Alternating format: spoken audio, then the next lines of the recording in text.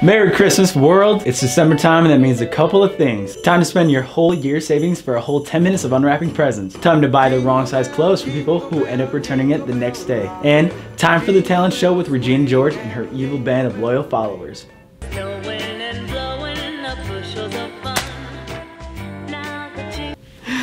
Hey guys, Brett here, giving you the tips and strategies for selling for more, buying for less, and creating financial wealth through real estate. This is my favorite time of the year. For me, it's the one time that my schedule slows down enough to go back home to Michigan and share it with my family. And of course, Santa is in town. Ladies. Santa! Oh my God! I want to tell you a quick story about Christmas when I was 12 years old. My parents came up with the idea to force us to go to a retirement home and sing to the elderly. I had two problems with this. The first thing, I'm a horrible singer. Even worse than that, I'm terrible at talking to old people. Alright, so Christmas Eve rolls around and we show up to sing. I remember the first room we walked into and there's just two little old ladies sitting there looking at us so funny.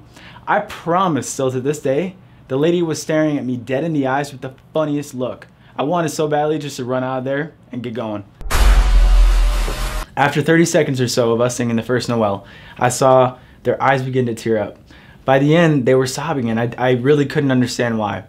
After the song finished, the lady pulled us aside and described why it meant so much to her.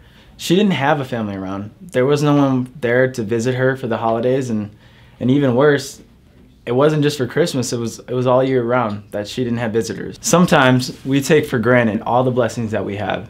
It wasn't until that point that I realized not everyone has an amazing family like I do. Not everyone has somebody to talk to, and some people have experienced so much loss and so much pain that they don't even have anything to look forward to when they wake up. I never realized that even for a couple of minutes, singing a silly Christmas song could be the highlight of somebody's year. Ever since then, we have continued with that family tradition. I'm still not good at singing, still really bad with talking to old people, but I look forward to going. I hope everyone is able to enjoy the joys of being together as a family. Take the picture! Where are we looking?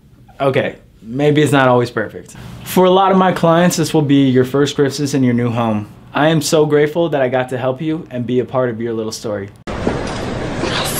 Remember, the reason for this season, this is the time to get together as family, be happy and enjoy some time together. So for everyone, God bless and Merry Christmas. Jingle bell, jingle bell, jingle bell rock.